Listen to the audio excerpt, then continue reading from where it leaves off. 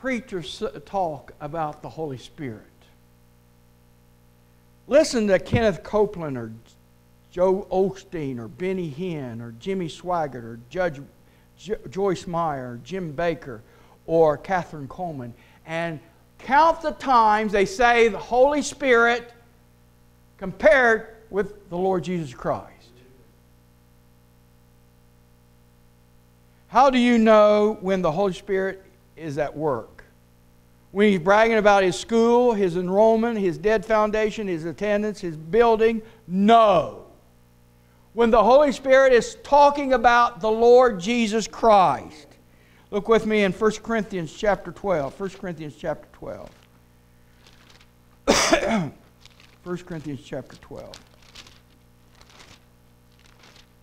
In 1 Corinthians chapter 12, verse 3.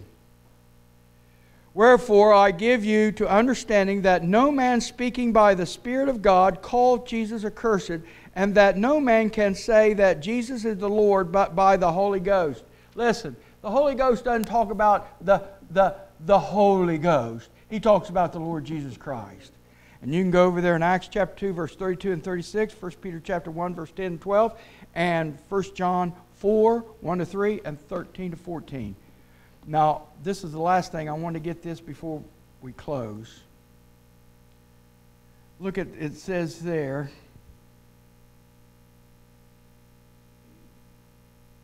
But whatsoever he shall hear. The Holy Spirit inserts His limitations on revelation. Let me say that again.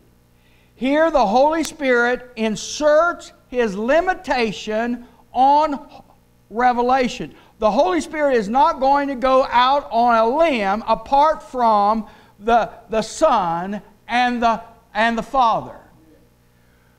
I watched, right before this last election, I watched a bunch of videos, and I was nervous about the election, and I wanted that guy in the orange face and the funny hair to win. I really did. So I'd be scouring the YouTube, and there'd be these Pentecostal preachers.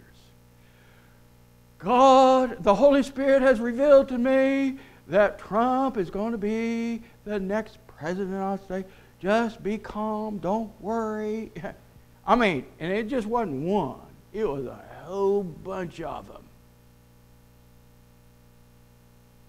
The Holy Spirit revealed nothing to them. I mean, the Holy Spirit revealed to me to invest in the stock market.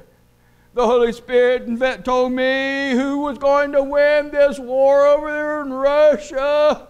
Listen, I tell you this. If the majority says this guy's going to win, he's going to lose. Just to spite him. You say, boy, God's mean. I say, yeah, he'll set you up. I mean, the Holy Spirit told me it's going to be a cold, cold winter.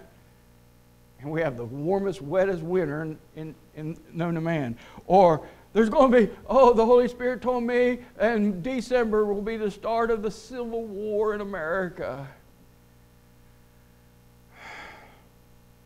The only one true interpretation of the written word is the Holy Spirit.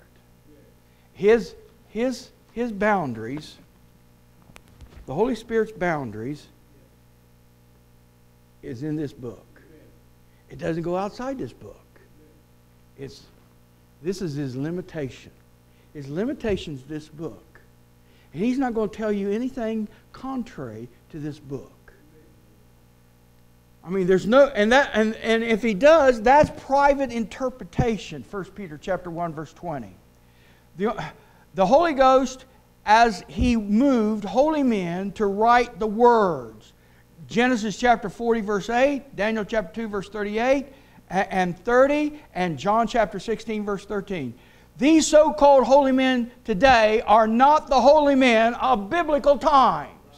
Judge Rutherford was not a holy man. Joe Smith, Mary Baker Eddy was not a holy woman. Pentecostal preachers or John Campbell.